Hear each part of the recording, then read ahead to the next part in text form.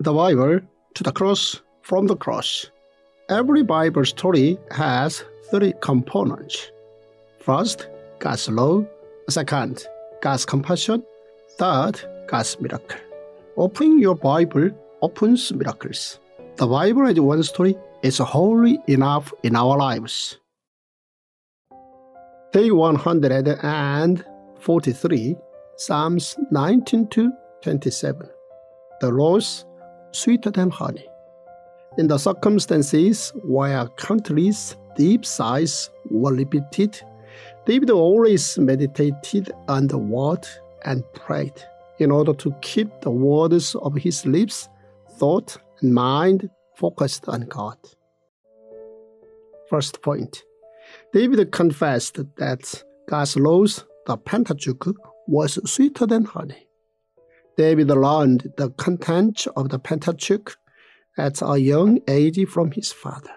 We remember that this is what Moses requested. These commandments that I give you today are to be on your hearts. Impress them on your children. Talk about them when you sit at home and when you walk along the road, when you lie down, and when you get up. David, who learned about the Pentateuch, confessed, "The law of the Lord is perfect, refreshing the soul." The statutes of the Lord are trustworthy, making wise the simple. The precepts of the Lord are right, giving joy to the heart. The commands of the Lord are radiant, giving light to the eyes. In Psalm chapter 19, David glorified God whilst looking at his creation of the sky and the sun. He confessed that God's laws are perfect and that it governs his life. The heavens declare the glory of God. The skies proclaim the work of his hands. Day after day, they pour forth speech. Night after night, they reveal knowledge. David, furthermore, in Psalm 19, verses 7 to 14, sang of the perfection of God's commandments and the benefits they have for humans. But who can discern their own errors? Forgive my hidden faults. Keep your servants also from willful sins. May they not rule over me. Then I will be blameless, innocent of great transgression. May these words of my mouth and this meditation of my heart be pleasing in your sight, Lord, my rock and my redeemer. David had an honest wish. This was for his words and thoughts to be accepted by God. David realized that God's words are sweeter than honey. Thus, he was able to confess that the laws helped him live a life that was fulfilling and freeing. Second point, my God, why have you forsaken me?" was first said by David, and then by Jesus 1,000 years later. Similarly to Job, David also cried to God when God was silent before his distress. However, David did not let his cries become a complaint. He knew that God would answer him in the end. This was repeatedly shown throughout David's lifetime. David sang praises to God and also for Jesus, the Messiah, who was to come. Psalm chapter 22 contains the content preceding Jesus' suffering. Psalm chapter 23 shows Jesus as the shepherd.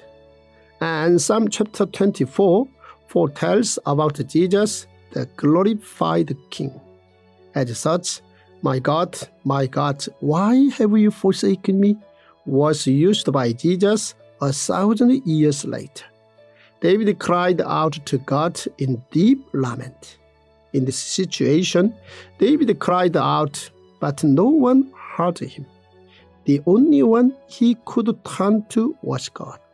David knew that God would never disown him. As David prophesied, Jesus cried out the words 1,000 years later when he was being nailed on the cross. Third point, David confessed that the Lord was his shepherd. The Bible contains many metaphors describing the relationship between God and the Israelites. Prophet Isaiah expressed God as the king. Prophet Hosea called God Father. And Prophet Ezekiel called God the husband. David referred to God as his rock, his shelter, and his refuge in Psalms. But the main reference that David made was God as his shepherd. David himself used to be a shepherd, and he knew just how much effort the shepherd made to look after his sheep. Thus, David called God his shepherd. The Lord is my shepherd, I lack nothing. He makes me lie down in green pastures. During his teens, David looked after his father's sheep. He fought against a bear and a lion to protect his father's sheep. David confessed that God looked after him as if he was the sheep and God the shepherd. David sang that God was with him through all situations, no matter how difficult. A sheep does not need to fear so long as it is guided by the shepherd. The shepherd and the staff guide the sheep to ensure their safety. Thus, the staff that guides can be seen as God's love. God sometimes punishes with his staff because he loves us. Fourth point, David confessed that God, his king, is the God of glory. In Psalm chapter 24, David sings of God the Messiah, who is the God of glory. This was written during the time when David ordered for the ark to be moved to Jerusalem. Lift up your hands, you gates, be lifted up, you ancient doors, that the King of glory may come in. Who is this King of glory? The Lord strong and mighty, the Lord mighty in battle. Lift up your hands, you gates, lift them up, you ancient doors, that the King of glory may come in. Who is he, this King of glory? The Lord Almighty. He is the King of glory. There was a time that Israel had lost the ark to the Philistines. The ark had moved around here to there for a long time, and so David was overjoyed at the thought of it being moved to Jerusalem.